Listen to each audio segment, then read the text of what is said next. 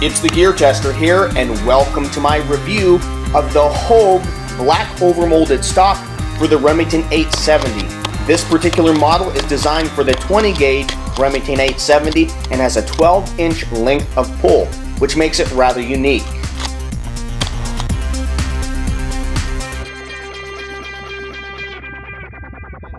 I really like this Hogue stock with the 12-inch length of pull. Because I am a small statured guy, it makes this 20 gauge shotgun much more useful to me. I could shoot it with the standard length, almost 14-inch long stock. But I'm just going to talk a little bit about it here.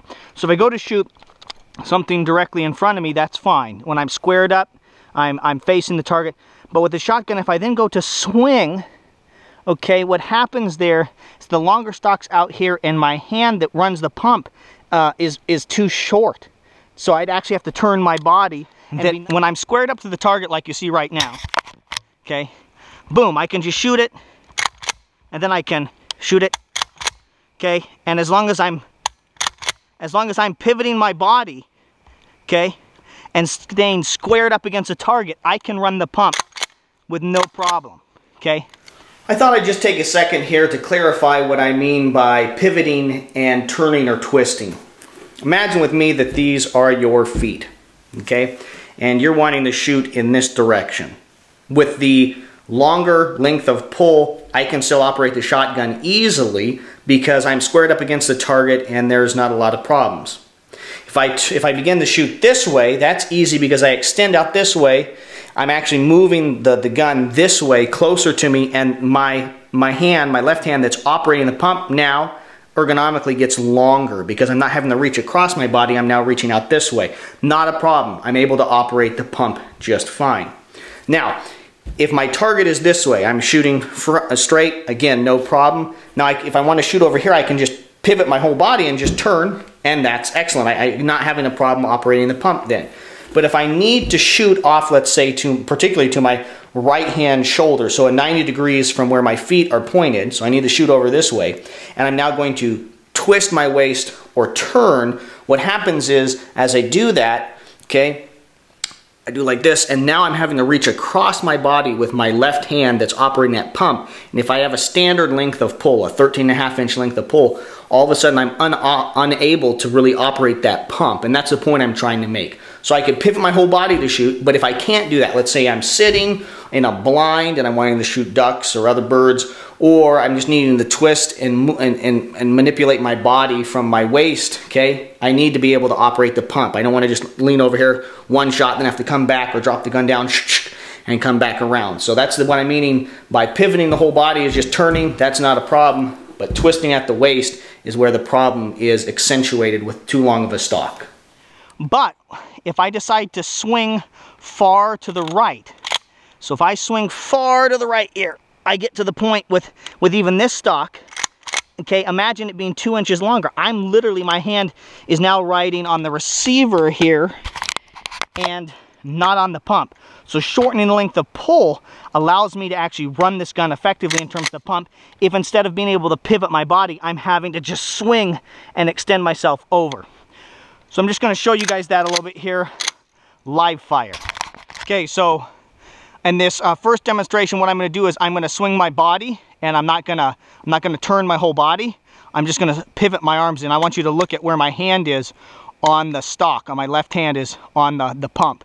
So come up to shoot. Perfect. Run it. Now I'm just going to twist at the waist, and you can see here that my hand is still able to be on the grip. But if it was right there, I would be unable to run the pump. So I could shoot it from here, and then I would have to bring the pump down to be able to pump it if I had the standard length of pull stock. So let's do that again more quickly here. Up. Able to manipulate the gun appropriately. I like this stock, this 12-inch length pull stock, because it makes this shotgun much more usable for me. As if I'm walking around, whether I'm using this in a defensive situation or for hunting, with the longer stock for me personally, what happened is the stock would be up here, and when I went to shoulder the gun, I couldn't just roll the stock up in the pocket of my shoulder like that. I literally had to drive it out and then in. Well, that's unnecessary action. The way this stock is now, I literally just roll it up into the pocket of my shoulder and I'm able to shoot. just roll it up in the pocket of my shoulder and I'm able to shoot.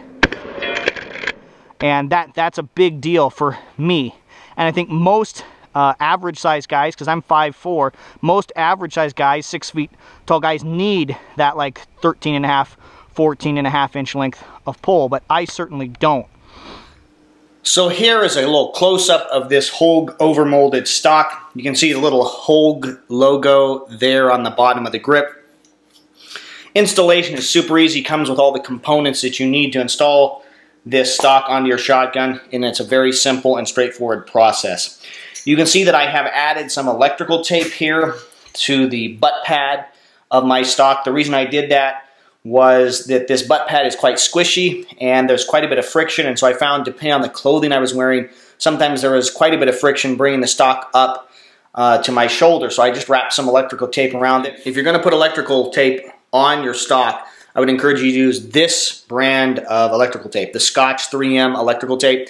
I find that whatever glue or adhesive they're using on this tape, that when it gets heated up, it does not leak out, it does not goo out, it does not become kind of goopy and sticky and kind of ooze out. With some cheaper electrical tape, I've had that happen. So it's worth the little additional cost, like $6 or $7, to get the higher quality electrical tape so that doesn't happen. It doesn't get black goo on your gear, your equipment, or your clothing. So it's worth the kind of attention to detail there, and I'd encourage you to do that. I just want to quickly show the honest to goodness difference here in the length of pull. You can see that that's pretty substantial there, and I've been quite happy with the change in the length of pull, and I have talked quite a bit about that already in this review, but there's an actual physical representation that you can see significant in terms of the length of pull change there.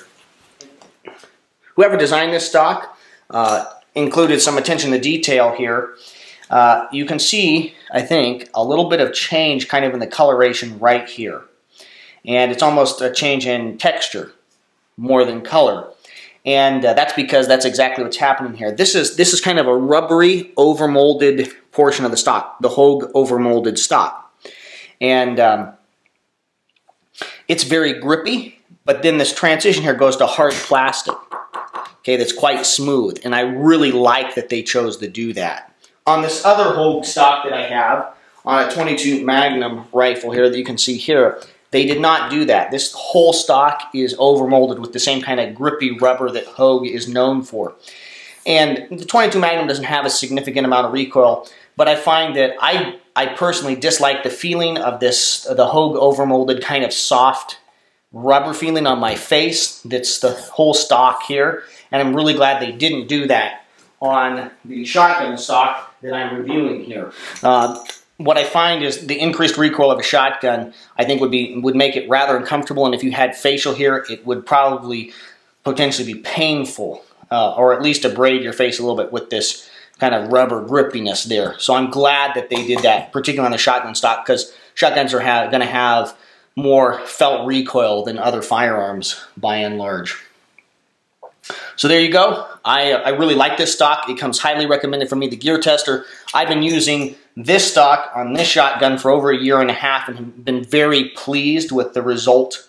And just for the point of clarification, I spent my own hard-earned money on this stock. If I ever review products that are free or given to me, I will let you guys know.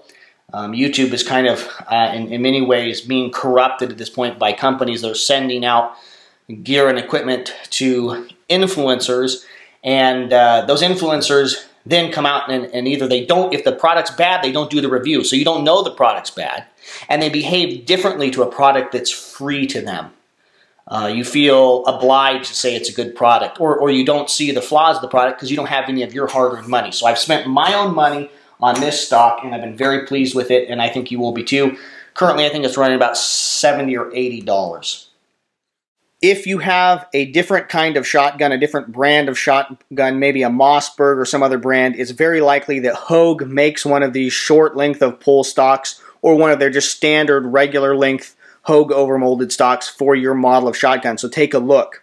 Also, if you're planning on buying this particular shotgun stock that I've been reviewing here in this video, you want to make sure that you get the specific one for your specific gun, So if you have a Remington 870 and 12 gauge, they make this shorter stock for a 12 gauge, and they make it specifically for a 20 gauge. There's a different size in the receivers. Make sure that you buy the specific stock for your specific model and gauge of shotgun. If you like this video, I would encourage you to subscribe to my channel for more quality video reviews on the topics of shooting, camping, and survival gear.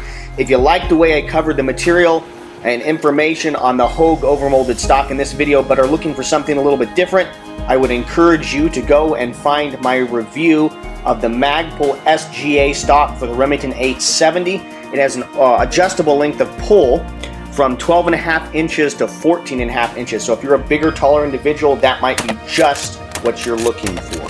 Having said that, the Hogue Black Overmolded shotgun stock with a 12-inch length of pull comes highly recommended from me, the Gear Tester. Thank you very much for your views and your subscriptions. This is the Gear Tester signing off.